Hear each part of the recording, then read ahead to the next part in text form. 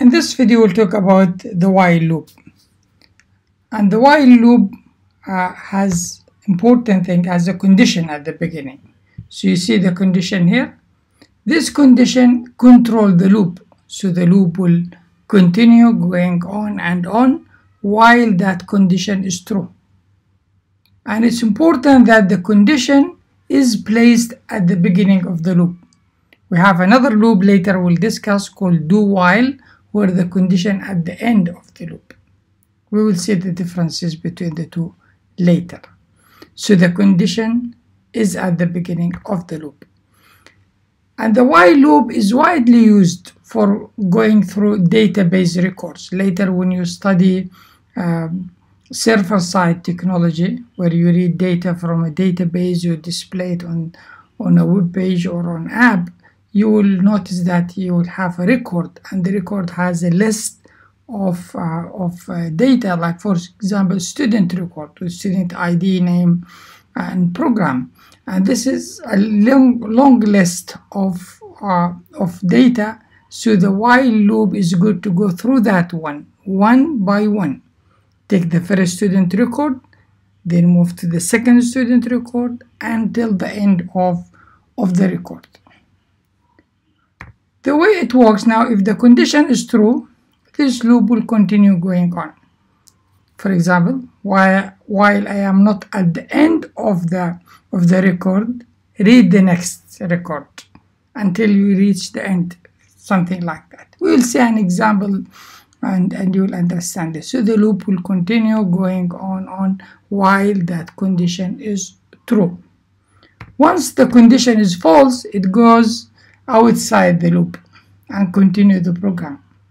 So that's where it goes outside the loop and continue the program if it is false, if the condition is false.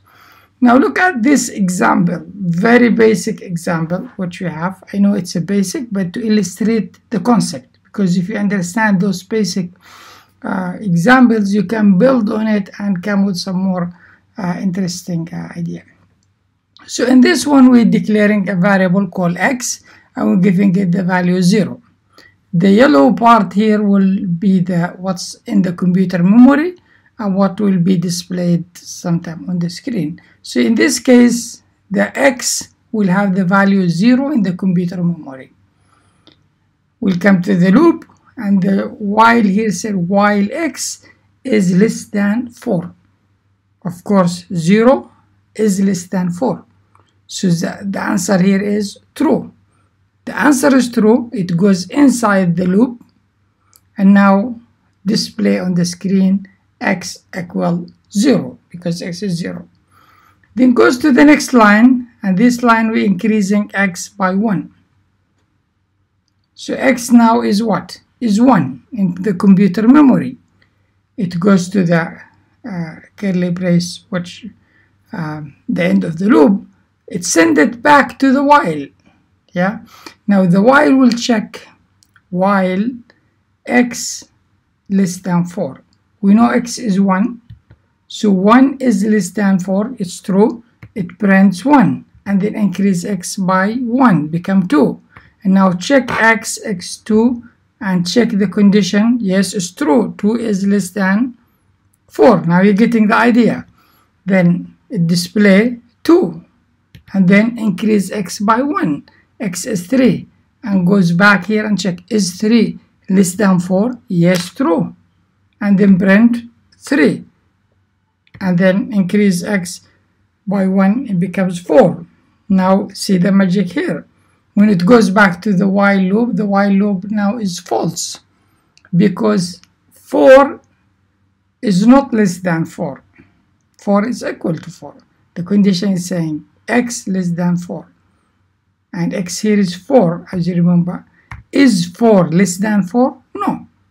So the answer is no. So it jump outside the loop and then continue the program. So that's how it works. So the while loop continue while the condition is true. As soon as the condition is false, it ignores everything inside the loop and go outside the loop and continue the program. So I hope this made it clear. We will see some examples in live code and we will do some experiment with it. Thank you.